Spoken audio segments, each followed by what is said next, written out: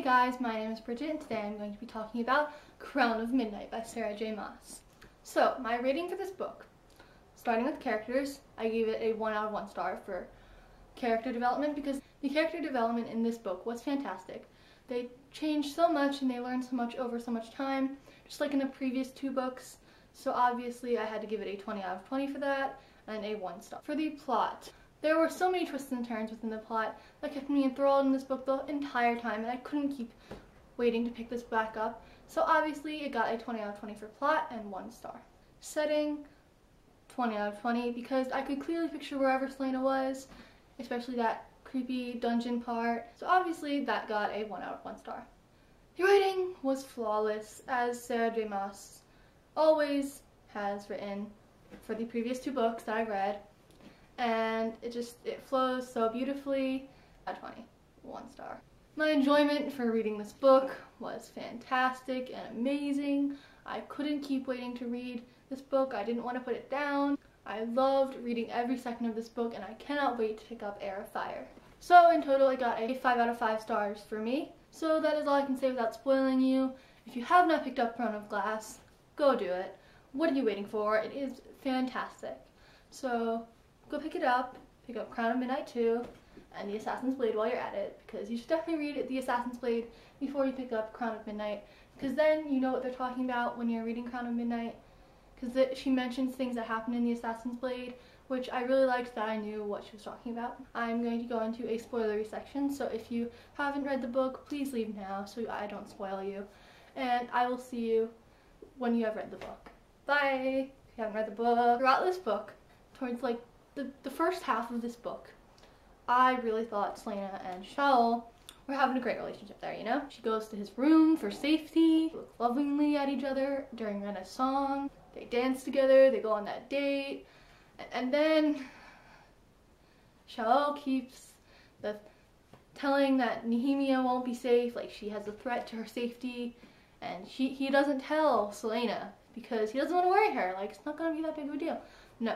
Just tell Selena everything, and then their relationship wouldn't be ruined. You see, communication problems are everything in books.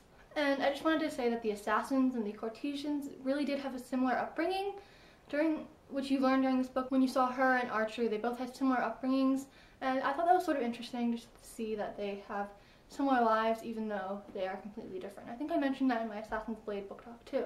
And on page 32 even, Dorian and Selena were adorable together. Let's talk about that. They're so cute. Their banter was just so adorable. I just can't. Now towards the end, Selena being the Queen of Terrasen, I sort of saw that one coming because I accidentally spoiled myself sort of, because I was looking at the Queen of Shadows cover and there was this whole interview thing with Sarah J. Maas and I wasn't really looking at it, but I kept seeing Aelin pop up. And I was like, what the heck? Why are they talking about Aelin if Selena's the main person in the book? And I was like they kept talking about Aelin, and she said the name change is like complete or whatever, or something like that. I don't know, something like they kept repeating it, and I was like, what? Yeah. Selena has to be Aelin then. Like she has to be the queen, you know. She has to be that lost princess.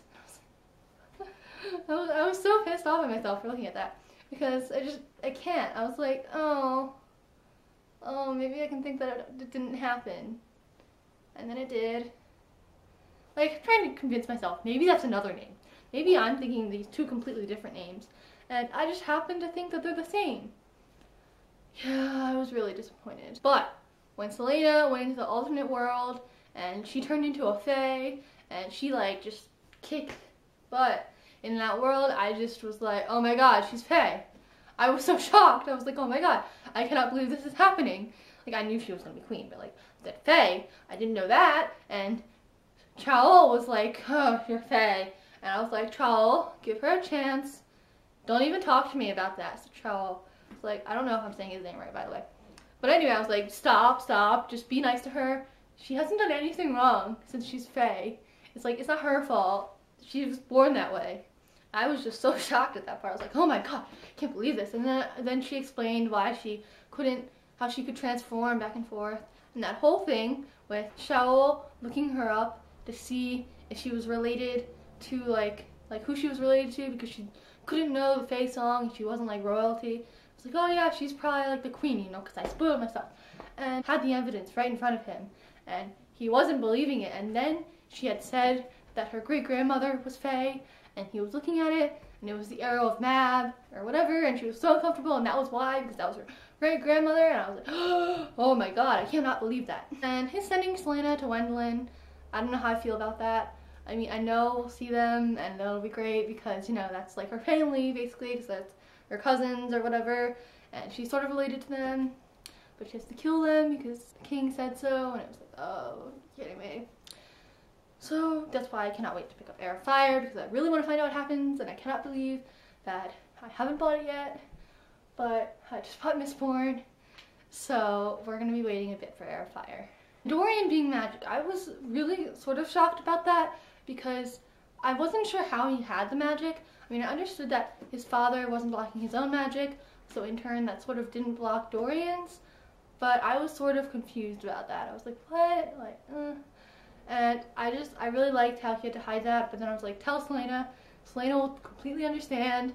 It'll help her with her plans and everything. And he wasn't telling her, and I was like, just tell her. Oh my god, just tell her. When there was that scene, I don't know where it was in the book, but Princess and the Queen were talking, and I'm pretty sure that it was like Nehemia and Queen Elena, and they were talking about the plan that they had, and like one of them had to break first, and I'm pretty sure they were talking about the prince or Selena. And Nehemia was like, well, Selena, she's gonna break first, basically. So we have to make sure she breaks, and I'm pretty sure that's why she was so sure that she was gonna she was gonna get killed, and that was gonna set into motion her plan, that her death would break Selena, so it would actually set the plan in motion. When Archer said, "You're not a murderer," to her, and then she turned around and killed him, I was like, are you kidding me? She's an assassin. That's her job, to murder people. How is she not a murderer? Like, that doesn't make any sense, Archer. And he said that she was a good woman, and I was just like, oh, Archer, you're gonna get killed. And the last thing I wanted to talk about was that we finally see from the king's point of view during this book, and we see how he sort of feels about it. Just, oh, he's so corrupt and horrible. I just couldn't stand him, really, as you're supposed to. That is all I have to say, really, about Crown of Midnight. If you enjoyed this video, and tell me down in the comments what you thought of this book and what were your favorite parts. I will see you in my next video, which will be a review of the selection up on Friday, and I will see you then. Bye!